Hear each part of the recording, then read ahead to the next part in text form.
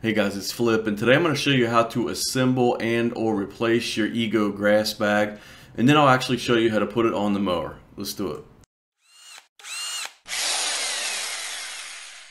So if you're looking to replace the bag, first I'll show you how to take it off the frame. Then if you're just getting the mower and looking to assemble the bag, I'll show you how to put it back on the frame, and then I'll show you how to actually put it on the mower. So to remove the bag from the frame, you're just going to start grabbing these plastic retainer clips and just kind of peel them back and open them up. One at a time, go all around the frame, and then you can grab the handle of the frame and slide it out of the bag.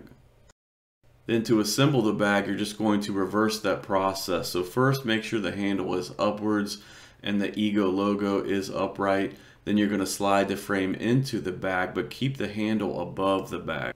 Then bring the top clips from inside the frame and clip them onto the top part of the frame rods. The manual says to put on the two top clips and then the two side clips, but I found it a little bit easier just to do a top and a side and then the other top and a side, and then you will lastly put on the bottom clip. And that's it, your bag is on the frame.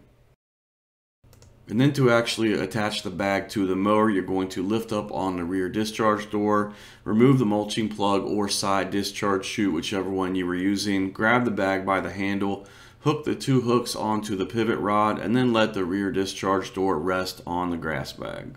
And that's it, just a simple little video, but if it helped you out, please hit the like button for me and subscribe to my channel. I'm going to have several more videos coming out about this mower. Thanks for watching.